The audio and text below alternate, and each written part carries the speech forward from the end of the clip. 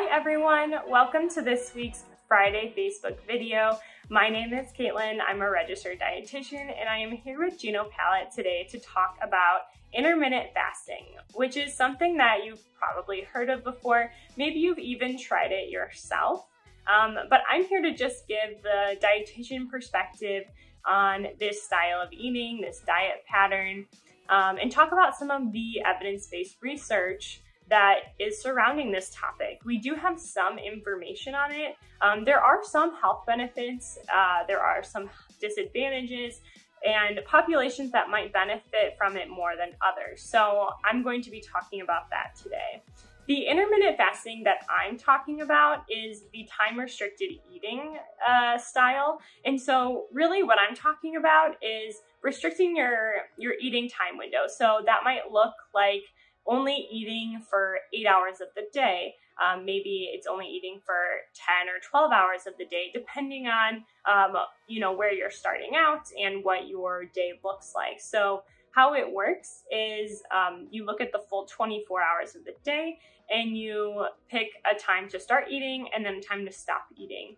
And then the rest of the time you're fasting. So if, for instance, if it's an 8 and 16, you would be fasting for 16 hours and then eat for 8 hours. So it's really just about narrowing the time window that you have to eat food. So what happens when we restrict the amount of time we have to eat food is we actually unintentionally go into a caloric restriction because we just have less time to eat. And so this unintentional caloric restriction is really where we can get some weight loss and some potential health benefits. And so a lot of studies have looked at people who are clinically overweight or obese and look at a time-restricted eating pattern, and they don't change the amount of calories people are eating intentionally. They don't change anything about the eating at all. All they change is when they start eating and when they stop eating, and they narrow their eating window.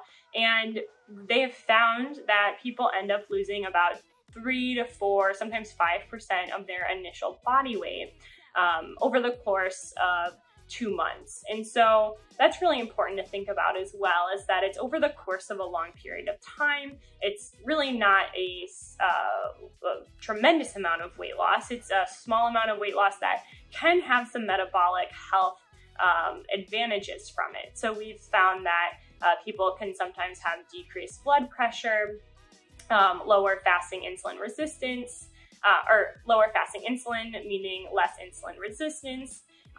People have lower triglycerides. There are these health benefits associated with intermittent fasting. However, they're also associated with weight loss. So we don't really know if it's from intermittent fasting itself or if it's from the weight loss, but either way, they are health benefits that we've seen from intermittent fasting. And populations that this really works the best with is people that have a hard time counting their calories or figuring out how to restrict the amount of calories that they're eating and putting themselves into a caloric deficit. So those people usually tend to be those who don't have a lot of control over what they're eating. Maybe some other family member in the household is making the meals, or maybe you're eating at work, or maybe you eat out a lot, you travel a lot. There might be a lot of different, reasons why you can't measure your food and track it and restrict your calories that way. And so this time-restricted eating works really well for that population because it's very simple. You start eating at one time and you stop eating at another time. And it's just an unintentional caloric restriction that has a lot better adherence for some of those people. So people also sometimes don't feel as restricted with it because they're able to still eat their normal diet. It's just in a shorter window. So that being said, it is really important to have a good diet in general.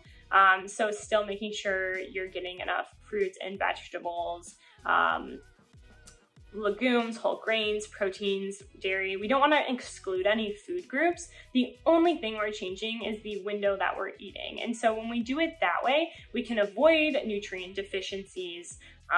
And really all we're doing is just cutting back a little bit of our calories. So that can work really well for certain people.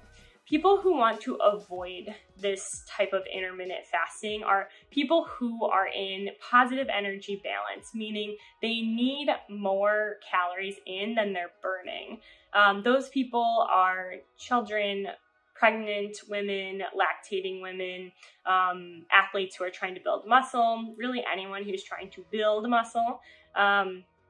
In addition to people that don't want to lose muscle, such as our elderly population, because it's harder to get back that muscle as we get older. And the reason why we lose a little bit of muscle when we do intermittent fasting is because anytime we lose weight, we're going to be losing a little bit of muscle.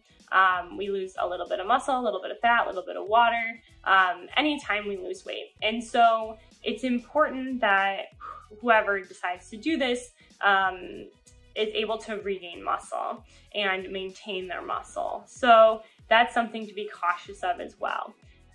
Even if you are someone who might benefit from intermittent fasting, it's important to recognize if it's not right for you. So some people don't do well with fasting. Some people get headaches, fatigue, sometimes they feel worse.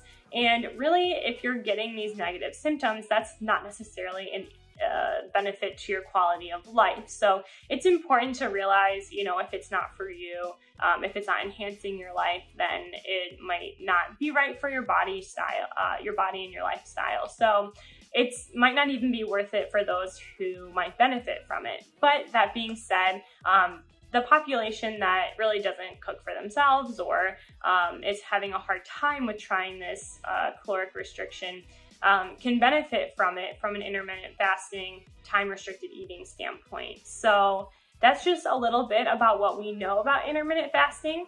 And if you have any other questions, I really encourage you to talk to your healthcare provider about it, see if it's something that would work for you and would benefit you, and have that guidance if you do try to do it. So that way it's safely monitored with that healthcare professional, whether it be your doctor, dietitian, nurse practitioner, whoever you are working with. So that being said, if you have any comments or questions, I would love to hear from you. Just leave the comments below. Also, if you've had experiences with intermittent fasting, good or bad, I'd love to hear about them as well. It can always help someone else. So that being said, I hope you guys have a great weekend and thanks for tuning in.